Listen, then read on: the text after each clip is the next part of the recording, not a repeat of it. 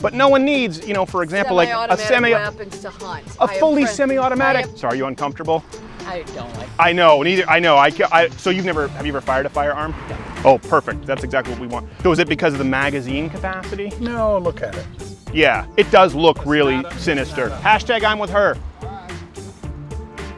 Oh, that seat's far up there. Would you be on board with common sense gun reform? Depends on what that means. Do you own any firearms? Shotgun. Well, sorry. No. No shotguns? No. No guns at all? Is Thank that what you. Common sense gun reform means? Yep. You can keep walking, sir. Today we're here with the Citizens Coalition for Common Sense Gun Reform, CCCGR. Common sense. GSR. To see what people know or don't know about firearms and just how far they're willing to give over the reins to the federal government as far as legislation. Based on that knowledge. It's common sense. Common sense. As the firearm debate rages on, it's hard to delineate between facts and buzzwords. A semi-automatic assault rifle. Assault rifle. Assault rifle. Semi-automatic assault rifles. Assault weapons are the weapons of choice for mass shooters. Automatic weapons. Semi-automatic assault weapons. Assault weapons. Everyone's on board with common sense, right? Common sense. Common sense measures. Common sense measures. Hashtag common sense. I like to believe I have a shred of common sense. Common sense. Common sense. Common sense. Common sense. We want to be common sense. That's why when you said common sense, I'm like, I'm here. And nobody really wants those scary assault weapons on the streets, right? We're here pushing, for example, a common sense assault weapons ban. But what do those terms actually mean, if anything, legally? More importantly, what do the people voting think they mean? Well, are you a firearm owner? Nope. Okay, great. Are you a gun owner at all? I'm not. You don't shoot guns, you don't own guns? Right. Perfect, good. So, are you a firearm owner? No. Okay. Well, I won't own one. Good. I actually own a high-capacity semi-automatic. Well, you know what, you're not for us, but thank you, I appreciate it. You can move along because we need him here. Okay, so you don't own guns, you don't go shooting. Good, that's exactly who we want. So do you own any firearms?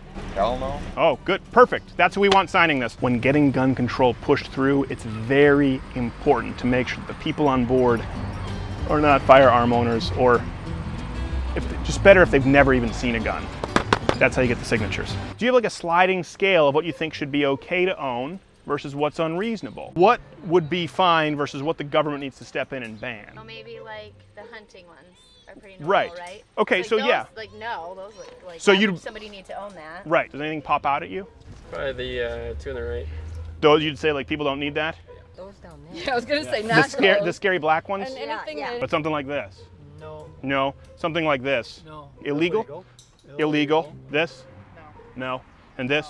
No one needs, you know, something like an AK and AR. You know, fully automatic. Right, but maybe something like this, like a 30-aught, something like this. I don't think so. Okay, so that 22 we're good. Yeah. Okay, something like this, a hunting rifle. Yes. Yeah, well, the wood and the metal. Yeah. Hunting rifle. Something like this, another hunting rifle. Sure. 30-06 hunting rifle. I'm fine with that. Fine with that. Your basic lever action 357. Yeah, you can only get 13 rounds in that. Right off the bat, everybody had strong opinions and feelings, but how much do these experts actually know about firearms? If anything. Well, I don't know what that is. That's an Uzi. Well, no one needs a fully semi-automatic weapon. Careful, careful. You never know when firearms can just, you know, do their thing. Do they shoot one at a time or all? It's fully semi-automatic. Oh, okay, then no. Yeah, okay, so no. These are all automatic? Well, yeah, some of these are fully semi-automatic. Pause for those watching this who don't yet know. Fully semi-automatic is a very stupid, made-up term by me. To continue. Well, there's no such thing as fully semi-automatic. Well, we can get into wordplay, sure, but nobody needs a fully semi-automatic weapon. Oh, yeah. Exactly. I mean, what's the reason for like a fully semi-automatic? AK-47, no one knows. Have you heard of the AR-15? Yes. That's the bad one. AR-15. AR-15s. AR-15. ARs, you know, 17s. AR-15. Yeah, that's the really bad one if you pay attention to the news. That's the one that's like, that's the worst. And this is an AR-15. No. Have you heard about the AR-15? No, but it looks worse than that one. It looks worse, right? Yeah. Yeah. So is it because of the magazine capacity? No, look at it. Yeah, it does look really sinister. It's not a hunting gun. No, like They don't need that. no, you know. No one hunts with those. No one hunts with those. No one needs a semi-automatic AR-15 or AK-47. Deer, yeah. Right. I mean, what's the deer? Is it a Rambo deer? Something like, was it? I think 98% of mass shootings use the AR-15.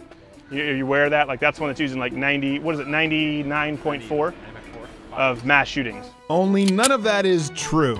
See these actual statistics regarding mass shootings. Government should, like you said, round them up, gone. We noticed a distinct trend. If the rifle was metal and wood, people were fine with it. If it was black and tactical looking, they wanted it banned. I sound like John Stossel. This one's a personal favorite of mine. It mixes up a lot of people because it's a lever action, but you can fit 13 rounds of .357 in there. And you're getting close to AK-47 ballistics. How fast can you fire it? This fast. My cameraman just peed himself.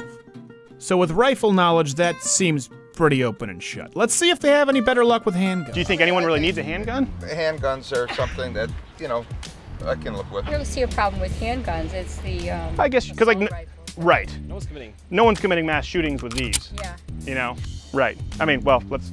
I mean. Do you think that anyone really needs a handgun in 2016? Maybe a hunt, or maybe if you're like out in the wilderness. Okay. You know, you don't need an 8-round handgun. You know, if it's 10 rounds of 22 or something, that's fine. This, revolvers, yeah, 6-shot. Well, if it's a revolver, 10 shots, okay. This revolver that actually fits 10 rounds gets a lot of people mixed up. But in areas like this for defense. No. It's common sense. You know, I mean, I understand why some people think they have to have a gun for self-protection, and I feel sorry for them. But it's common sense. That's right. Common sense. Sure, yeah, you know, that's why you call someone else. Right. So, I mean, to ensure your livelihood. 2 guns. Oh, you're German. I am. Okay, German. So German-Austrian Glock comes from you guys. We need you to petition them and make sure they're not making them anymore. There's no need for them. Okay. Nope, no better with handguns.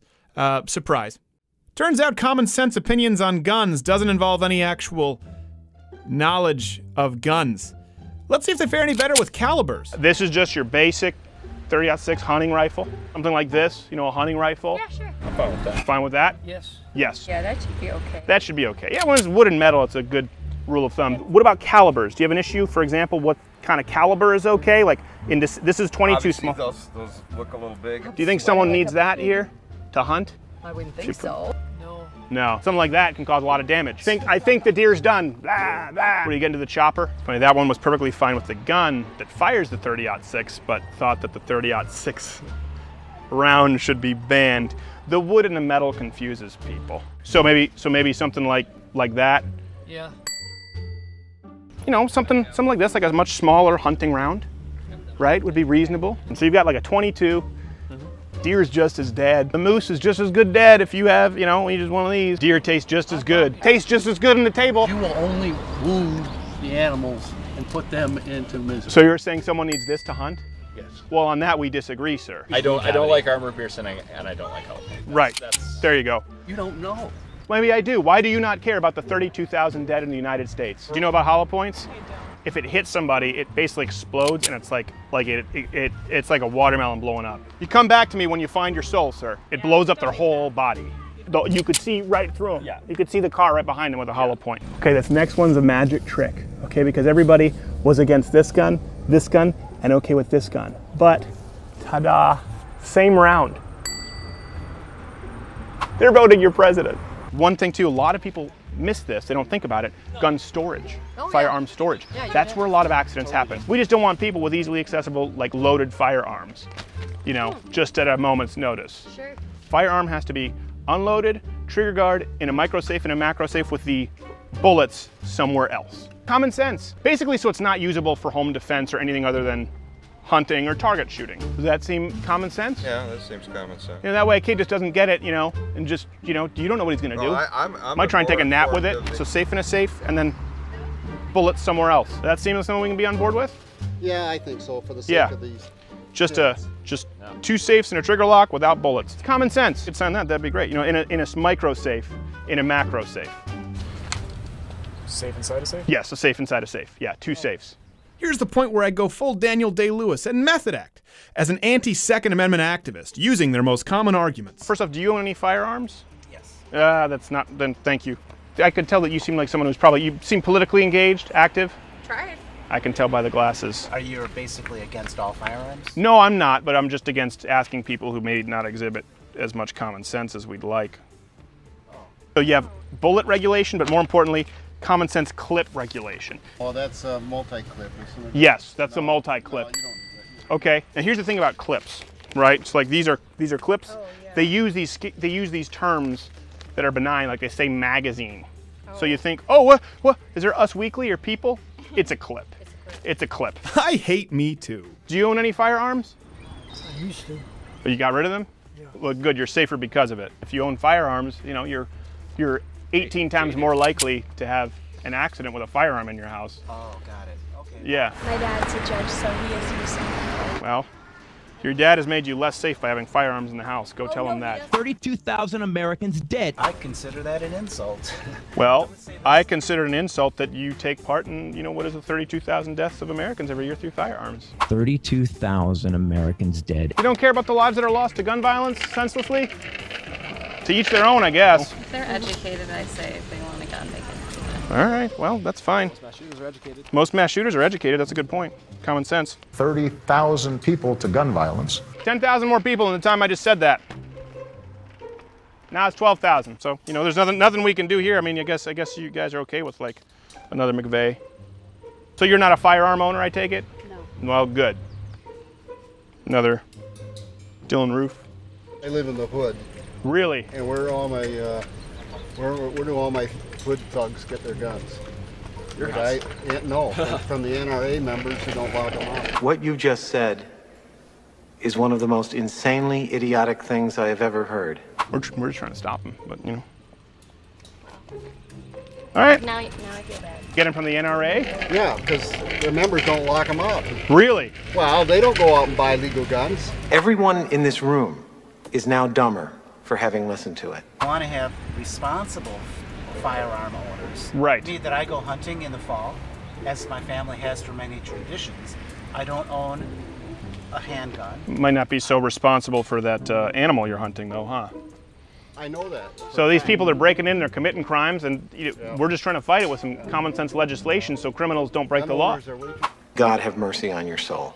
Well, if you can't fly, you shouldn't be able to buy. Right. No fly, no buy. No fly, no buy. Say no fly, no buy. No fly, no buy. Who aren't allowed on a plane shouldn't be allowed to buy a gun. The NRA is the most unregulated, fully Right. regulated. What part of their ass is a regulated militia? No. What part of your ass is part of a well-regulated militia? They're the lousiest keeper of guns in the country. Yeah, I know. They'll claim they do, but they don't. I know. Do you know what the process is like for the no-fly list? No, I don't.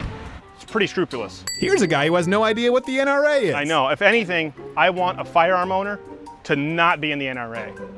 I want them to have never gone through an NRA course. This guy's possibly drunk. If you're on the no-fly list, you're either a terrorist or another senator's pulling a prank, but that's rare. I don't want them on the newsletter. If they have to have a gun, I want them to have never even heard of the NRA. You know where they belong?